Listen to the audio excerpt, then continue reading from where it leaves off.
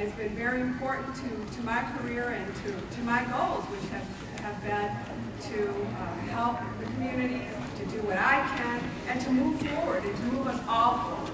I am hoping that at some point, Senator Levin will see justice in appointing me as a federal judge for the Eastern District, and that would be a move from circuit court, and I'm hoping that you all let Senator Levin know it's our time. Judge LaPlata has been gone for quite a while. We have no Latinos on the federal bench in Michigan. We also are not getting the appointments that we probably should, and I'm hoping that if I do get the district court seat, that a Hispanic will be appointed to my seat, which will then be open on the Wayne County Circuit Court bench. I'm a judge for criminal court right now, so mainly I try cases that involve felonies, rapes, murders, and carjackings. But I've also volunteered to be a judge and have been chief judge in Wayne County for the drug court, where we look for alternatives to incarceration and support for our young people. We look to talk to them, to mentor them, to encourage them, and to offer drug treatment for people who are addicted to alcohol or drugs. I wish to proceed to federal court to meet the challenges that are before me, and also to serve my community better. I know there are probably hundreds, if not thousands, of lawyers and judges who are also interested in the federal district seat. I hope that I will be one of the two that's selected on this round, but whether I am or not, I want you to please call on me. I've been involved with Hermanitas and Bennett Chaz and been involved, but I want to continue. And if you know, we also invite schools to my courtroom anytime you want. We have classes come in all the time. 804 Frank Murphy Hall of Justice. We give them a tour. My deputies are very experienced in showing them the jail cells to deter them, and showing them all the lawyers, the judges, and the working people in our courtrooms to encourage them to keep on working towards their goals. So thank you so much again. Patricia Perez Fresard, please let Senator Levin know.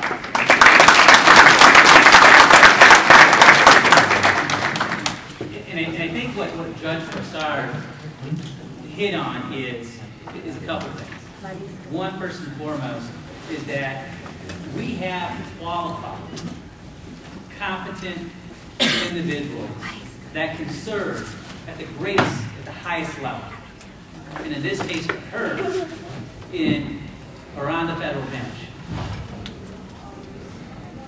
Every year, every election cycle, folks come knocking on our doors and saying, we want your help. We want your help to support this candidate or that candidate. And not always do we get a return. A return. And I would say a return on that investment, because that's what it is. We're investing in people that we are sending to represent us. But not often do we get that return. And I think that part of what she's sharing is that maybe it's about time that we begin to start cashing in some of those chips. Okay? Over the course of the last 15 years here, at least, there's never been a Hispanic person that has been suggested or recommended to the federal court bench. And yet, at one time, there was a person there in Georgia. But he was there. He was a judge. I think that what we need to do as an organization and in our respective communities back home is begin to ask that question.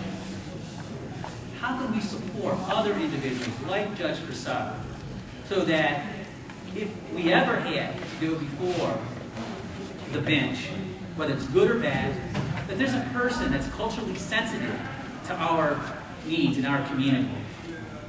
And I think that not only Senator Levin needs to be embraced, but also Senator Stabenow, to share that we as a community are interested in partnering with her. In fact, the interesting thing about Senator Debbie Stabenow is that she has a Latina, Amanda Rentero, who is her chief of staff. She is one of 2 Latinas in the U.S. Senate that are chiefs of staff. She used to work for Senator Feinstein. We have a natural ally. The next step is, how do we utilize that? How do we begin to say, all right, we want to develop a working partnership, whether it's through an advisory group to Senator Stabenow, or whether it's on a regular basis communicating to her what the pulse of our community is. And so, as you leave today, as you leave the caucus meeting, I'll ask you 2 things. One is, take a look at the back of the program. You'll see where we're going to be over the course of the next 12 months. You'll see that there's an email address and a phone number there. I would hope that as we get to those meetings, that I see you there, and that you bring another person. And if you're from Warren, when we're in Pontiac, that maybe you grab 2 or 3 individuals and come over. Because I can tell you this, in terms of last year, when Gary Peters was going door to door, he had people from our caucus that looked like you and I, that were knocking those doors, that were going out there doing everything they could to get him elected.